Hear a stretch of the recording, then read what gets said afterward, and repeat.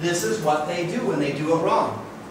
They say x squared plus x to the third.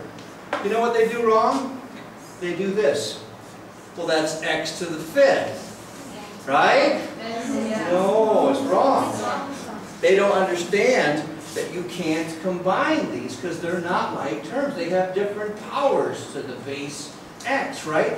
So let's actually show what these different tails look like. And that's what I call them. We have a base of x. What's hiding up here? We don't see it. Yeah, there's a little 1. That's basically what these ladies have over here. So I'd like to model the problem that we have up top. And once I know that you know, we'll move into the distributive property called FOIL, because that's a little more challenging for your grade. So how many x's do we see? 4. So would you stand up and hold your little x sign proudly? Be proud that you're an x. And you're an x. And could I have these 4 x's? Bring your x paper and come on up. Stand right here. Stand right here. Bring your x. Be proud to be an x. Stand right here next to us.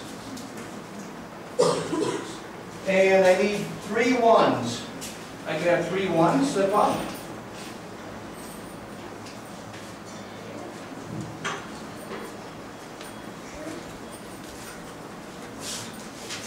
And if you could hold your little sign proudly up. Drop there 1, okay? Here we are. And let's have a little separation. We'll have the 1s move this way. Now these ladies here are all x's. And these ladies here are all 1s. Can we combine x's and 1s? Yes. I know some students that their final answer would be 3x to the 4.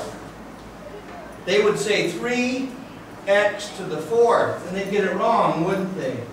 They wouldn't understand that you can't combine these. So how many x's do we have? 4x. And how many 1s do we have? 3. And we could actually write our final answer here of 4 x's plus 3.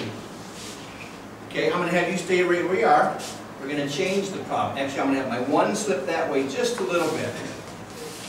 What if we modeled this problem a little differently?